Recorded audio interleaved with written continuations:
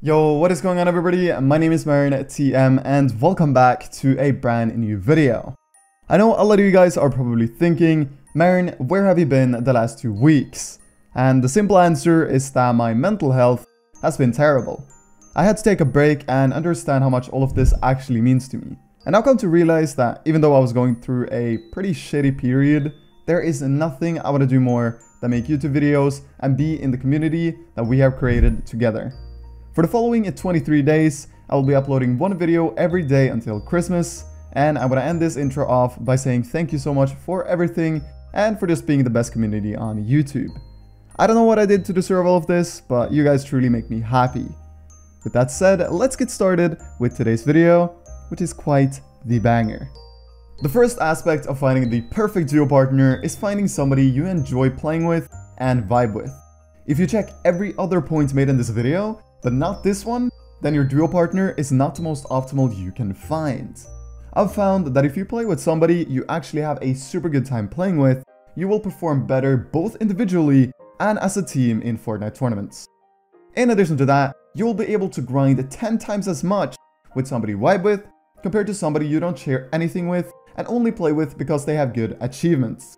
It's also easier to keep a good mentality with somebody you consider a friend as a duo partner rather than some random guy you're just playing with for money, essentially. Having a partner you vibe with will ultimately end up not only making you and your duo partner better players, but it's way better for the long term. If you find somebody you can grind with and have fun with now, you can play the next season with the same dude, and the next season after that, and the next one after that. The chemistry you guys will be building together will be unmatched, and you will reach the top together as a duo. Alrighty guys, so the next thing I want to talk about is how to find somebody to play with. So finding somebody to play with can be very difficult, especially if you don't have a lot of friends that play Fortnite or if you're not in a specific friend group. So what I usually like to do if I can't find anyone to play with is to go into these custom Discord servers that pretty much are open to anyone. For instance, East Open. This one is open to everybody, and I'm from Europe obviously, but this one is for NA East, so if you are from NA East, this is gonna be more relevant than to me. And then you can go down to the room called Looking for Players. And right here, you can not only look for players, but you can also look for duo partners and write your achievements. This is a great way to find people to play with and expand your friend group. This is something I've been doing for years, and something I probably started doing when I was about 10 years old.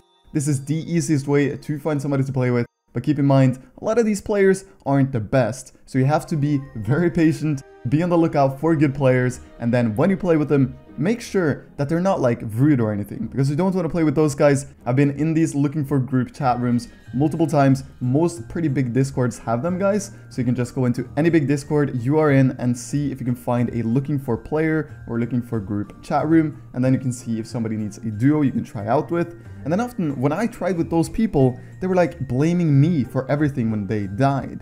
I think a lot of these players think they are better than they actually are. And if they're like that, I would usually just remove them and say, yo, dude, this is not gonna work. I really actually kind of don't enjoy playing with you.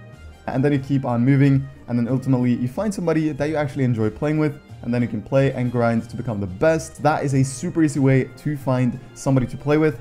Most Discords have them right here, Looking for group, Frey, X, and Dreda Customs.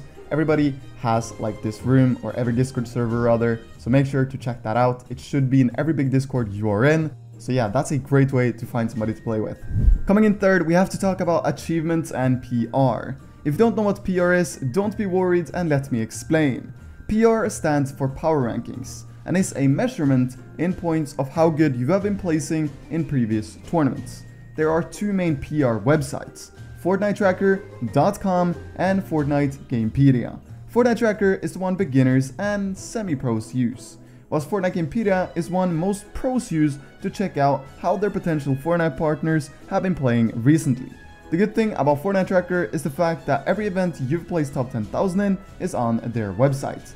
Fortnite Gamepedia, however, is usually only top 100 placements, meaning it is harder to get PR on Gamepedia compared to Fortnite Tracker. Okay, so the first website we're going to be checking out is FortniteTracker.com. So this website is a bit more comprehensive than Gamepedia. It has more placements and it's an overall better website in my very own opinion. But that doesn't mean it's more popular in the competitive environment, because it definitely isn't. Most people use Gamepedia if they have some Gamepedia PR, but some people, they don't have any Gamepedia PR, or most people don't have any Gamepedia PR. So that's why I wanted to include Fortnite Tracker in this video. I personally like it better. I know I'm gonna get a lot of hate for saying that, but I like Fortnite Tracker a little bit more than Gamepedia because I'm not the best player. So when you're on Fortnite Tracker, you can search for a epic name. So for the sake of the video, let's search up BL M1K3. That is me. As you all know, that is my Fortnite IGN. I'm in Become Legends, and my name is M1K3. Thank you for understanding and thank you for knowing. Once you're on this page, you want to go to events.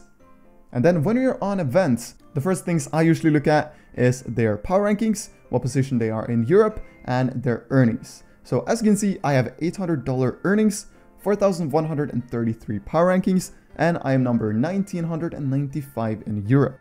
I also like to take a look at this graph right here, and as you can see, my graph has not been exponential, which is bad. If the graph goes straight upwards, that means that the player you are looking at is on a come up, and he's become better and better and better and better over time. That is not the case for me. I'm a content creator. I haven't been focusing on competitive at all in the past. I just recently started, as you all know, and I've been enjoying every single hour I've been putting into Fortnite. So when you're here, you can also scroll down a little bit to see my recent events. And as you can see, I have a 1463rd in the Trio Cash Cup, a 122nd in the Trio Cash Cup, once again, and 930 in the DreamHack Open Heats. I think you guys get the drill. You can check pretty much every single tournament result that I have been playing in that I've gotten top 10,000 in. This is only top 10,000, so if you are a player that usually places outside of the top 10,000, then your placement will not be on this website. So that is pretty much Fortnite Tracker, and I would recommend everybody to take a look at themselves on Fortnite Tracker, check out how they've been doing, how much PR you have, and your achievements. Talking about achievements though, we gotta head on over to Fortnite Gamepedia. Fortnite Gamepedia, as said, is a bit harder website to get power rankings on. So on Fortnite Gamepedia, if we search up M1K3, I have 2,250 power rankings and not 4,133 as I do on Fortnite Tracker. This is because, once again, it is way harder to get Fortnite Gamepedia PR compared to Fortnite Tracker PR.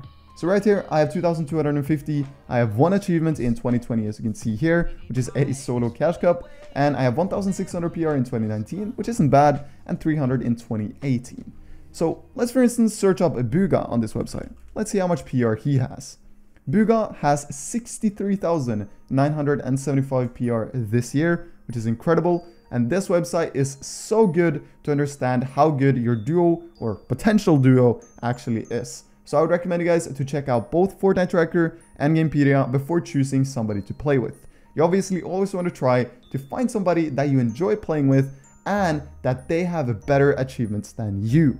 But it doesn't matter if you enjoy playing with him a lot. It doesn't matter if he has worse achievements than you at all, because you can build yourself up as a duo together. Guys, those are my best tips to find an amazing duo for upcoming tournaments. We obviously don't know what the next game mode is going to be, but these are some tips that generally apply when looking for a trio, a squad, or a duo. So thank you so much for watching the first episode of Mass. I truly do appreciate it. I'll see you guys tomorrow at the same time. Good luck getting that perfect duo, and thank you once again for watching today's video.